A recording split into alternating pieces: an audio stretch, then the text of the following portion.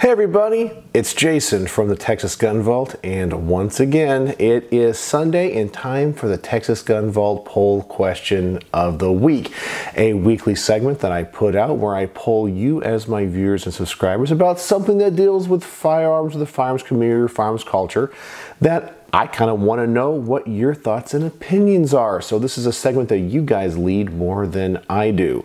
This week's topic is on dry firing for practice. So let's dive right into the question and let's see what you guys have to say about it.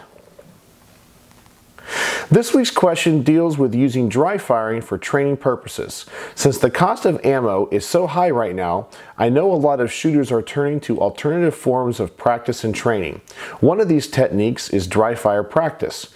Do you use dry fire practice, and do you think it is a beneficial training tool? So I wanted to go this week with something a little bit different than I have in weeks past. I know I've been talking a lot about gun control. I've been talking about specific ways of carrying guns. I really don't talk about training on my channel very much because you guys know I'm more into the mechanics and the history of guns. So to actually talk about training and what your guys' philosophy is was going in a little bit different direction. And I'm glad that you guys had such strong opinions and voted so much in this poll. So let's dive right into the results. With 759 votes, we have yes, running drills helps with trigger control and accuracy, 60%. Yes, but it is more just to get used to the feel of the trigger, 22%. No, dry firing can damage some guns and is generally unsafe, 6%. No, the difference between dry firing and shooting are too many, 10%, and something else explained in the comments below, 3%. All right, so this is actually going to be one of the weeks where I find myself in the extreme minority. I disagree with a lot of you guys on the use of dry firing, but that's perfectly okay. But let's go through each one of these and I'll give my opinions and then we'll get to your comments. Yes, running drills helps with trigger control and accuracy. Well, the overwhelming 60%. I know there's a lot of products out there that claim to help with trigger control and accuracy where you can use lasers and little things that you can put in the chamber. There's also a lot of trainers out there that talk about drills. There are a few drills that I do find legitimate. For example, the penny drill or the dime drill. It's the thing where you put a coin on the front sight of your pistol, try to dry fire the gun without the coin falling off. This means that you're not anticipating the shot, you're pulling the trigger back evenly, and of course that is going to help with your end result accuracy. But of course when you're doing drills, it is very different than the actual firing of the gun. When you fire the gun, you got the mechanics of the gun working against you, you got the sound and the concussion, and a lot of times your stress level or your anxiety can be up just a little bit more because obviously when you're using live ammunition, you have to be ultra safe. Now, of course, when you're doing dry firing exercises, you must always follow the rules of gun safety. However, when you know that you're using live ammunition, that awareness, of course, is up a little bit more. And I think that also affects how you control the gun and your accuracy with the gun as well. I think it just plays into a little bit. Now, for a very experienced shooter, like I know most of you guys are, that would probably be negligent. But for new gun owners, I think it is a bigger factor than what most people give it credit for. Now, as a music teacher and teaching instruments, there are things that we do that I guess would be akin to dry firing in a way that we would do basic motions of how to manipulate the instrument, how to control the instrument, how to hold the instrument, things that we can do to our bodies that in isolation are good to know and to study, but when you actually apply them in practice, sometimes there's not a direct correlation that just because somebody can master a particular micromuscular exercise doesn't mean that it applies to the actual practice or the use of that exercise in this case, musical instruments or firing a gun. That's just from my personal perspective. Now, for some of you guys, especially the more advanced shooters and maybe those that do competitive shooting, this might be a very worthwhile venture because you guys have so many rounds down range. You guys know your guns so well that when you do dry fire, your body already knows the concussion. It knows the recoil impulse of that gun. It knows your tendencies, and you can work on those. But I find that the dry firing exercises, especially for novice and intermediate shooters, I personally do not think are as beneficial as actually going to the range and shooting. And I find personally that shooting with things like 22 are much more advantageous than actually dry firing. So you actually have maybe a very light ammunition, as I said, like a 22, 25 ACP, something that's not going to have a lot of recoil, that you can manage the gun very well, but you're still using live ammunition and having to deal with the action of the gun. Next we have yes, but it is more just to get used to the feel and the trigger. Now, this is not the one that I personally would have voted for. This is probably the second one I would have voted for. I do dry fire, but I don't do it as practice to help me with accuracy. I do it so I can learn the gun. Every trigger is a little bit different. Every gun is a little bit different. The length of the grip, the pull weight, the wall, the break, the take-up, all those things are really important. So I find that dry firing a gun is important, especially if you know you're going to be going to the range, you're going to be doing a class with that particular gun. It is important to know how that gun operates, how it feels, what to expect. If you know what a trigger feels like, I think your accuracy is going to go up tremendously, more than actually doing the drills, just knowing how heavy is the trigger or light the trigger or what it is, how it is going to react. Now, this is the one that if I do dry fire, if it's not for testing function, it would be for this. I just want to learn what the trigger feels like, and 22% of you guys agree with that sentiment. Next we have no, dry firing can damage some guns and is generally unsafe. Now, I put this one in here because I know there's a lot of people that like to shoot 22, shoot rimfire, or may have guns that generally you should not dry fire. I know there's some issues with certain guns like CZs. I know some particular models with SIG. I don't remember the models off the top of my head. They do not recommend dry firing. Some people say that it's because the heat treatment on the firing pins, or if in the case of rimfire, if the gun is not designed properly to account for dry firing, if you dry fire the gun, you're actually having the firing pin hit the side of the wall or the side of the chamber versus going in the center where the round actually would be. Now, I'm not aware of any snap caps for 22, but I do say though, if you are going to dry fire in a gun and you are worried about damaging the gun, always go with snap caps. I definitely think that they are a worthwhile investment. One of the great training tools with snap caps is have somebody load your magazines. Let's just say you have a Glock 19, holds 15 rounds. Have somebody put in 8 rounds, or don't tell you how many rounds they put in, 8 live rounds, then put in the dummy round, then put in the rest of the magazine. So you don't know when that gun is going to go click and not bang, and to see your reaction and to see if you're gonna pull the shot or anticipate the shot.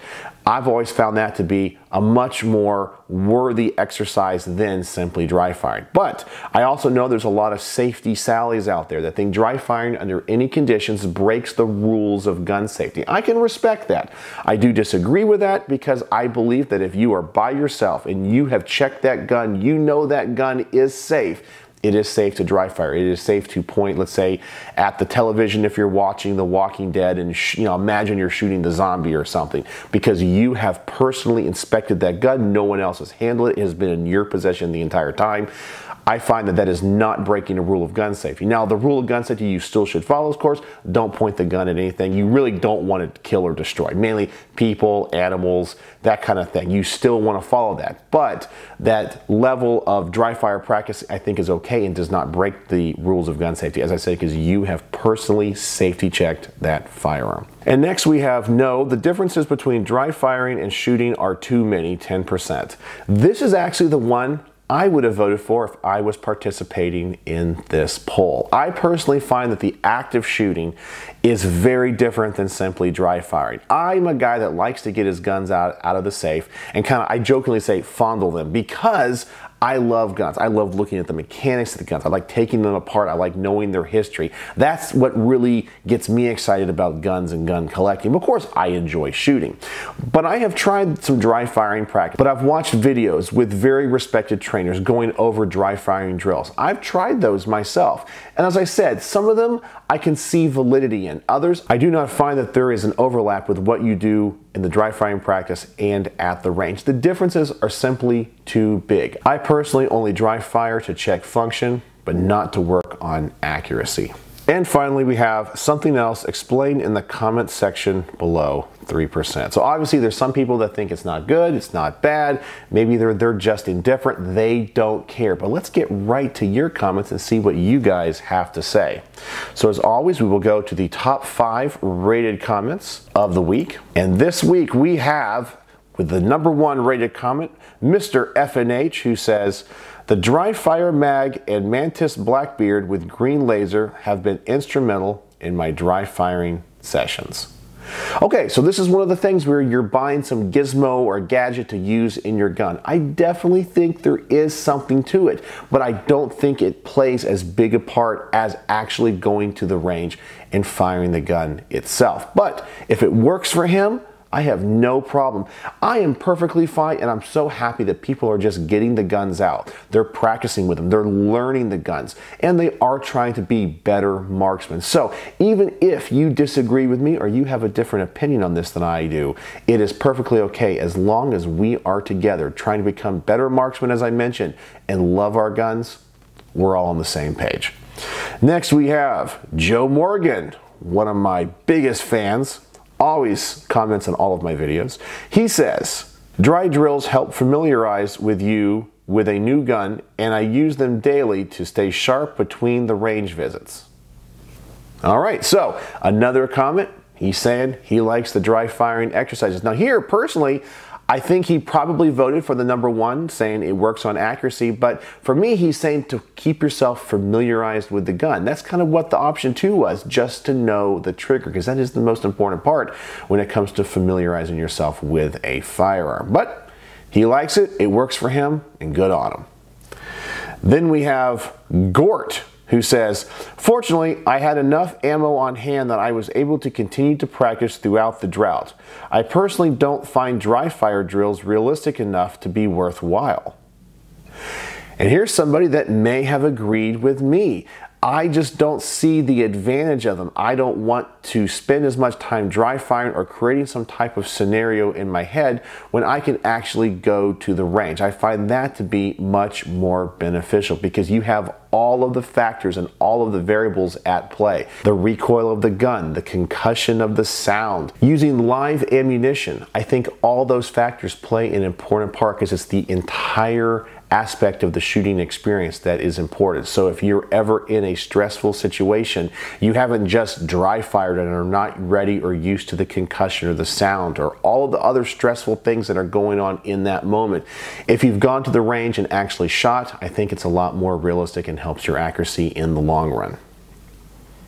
Then we have Matt Moore. "I practice dry firing pistols nearly every day. Repetitive training of perfect draw, presentation, grip, trigger control, reloading, etc. is necessary to become more proficient." All right, so it sounds like Matt would be on the side of #1. But it sounds like the things that he actually practices are outside of accuracy. I completely agree with him when it comes to practicing holstering and unholstering. That is something that a lot of people don't take into consideration. Because if you ever have to use your firearm in self-defense, seconds could be the difference between life or death. And if you're fumbling to get your shirt up, or if you're a lady and you have your gun in a purse and you never practice actually quickly drawing from that purse, that could mean the difference between life or death. And so what he says here I think is really important. But I think this type of practice and the presentation of the gun is very different than actually practicing for accuracy's sake. But it's interesting that he kind of takes a more holistic approach on dry firing, in that he does dry fire but also practices the other steps, both reloading, presenting the gun, brandishing the gun. All those things are really important. So I like that approach a little bit more than simply just the dry firing. And finally, we have Gary Drum, who says, I just bite the bullet and live fire train. Though I limit the number of rounds I bring to the range, I also dry fire when practicing motions and muscle memory drills, like holster draw and acquiring my sight picture.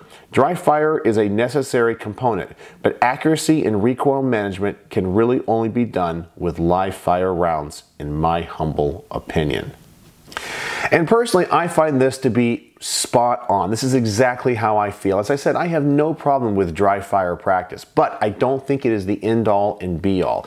I think that if you go to the range and only shoot 20, 25 rounds in one session once a week, I think you actually get more done than dry firing hundreds of times at your home because of all the other factors, all the other things that play into being proficient and accurate with your firearm. I don't think you need to dry fire, as I said, hundreds of times, where 25 rounds a week could be just enough for you to keep that muscle memory and keep the training and the accuracy and everything else that goes into being proficient up to date. So there you go. That is the Texas Gun Vault poll question of the week. A little bit different one. And as I said, I found myself in the minority. So who knows, maybe you guys hate me a little bit more now because I think differently than you. But that's okay, right? We're all friends here because we all want to be better marksmen. We all love firearms and we all love the Second Amendment. All right, so if you want to participate in next week's poll, please go to the community tab on my YouTube channel. Check it out there. It should go live at the same time that I publish this video. Who knows, it could be on another training aspect. It could be on a firearm. It could be on something on gun control or something in the news. I kind of figure it out the day of before I publish it. So anyway, guys, thank you so much for participating in these polls. As always, I love interacting with you. And by the way, in case you wonder, I never vote in these polls and I never respond to the comments like I do on the other videos because I want them to be completely you guys. I don't want to have any influence on affecting the poll's outcome or the top rated comments of the week. All right, guys, so let me know if you have any questions in the comment section below, and thank you for educating me on this aspect of firearms training and what you guys think about it. So as always, thanks for watching.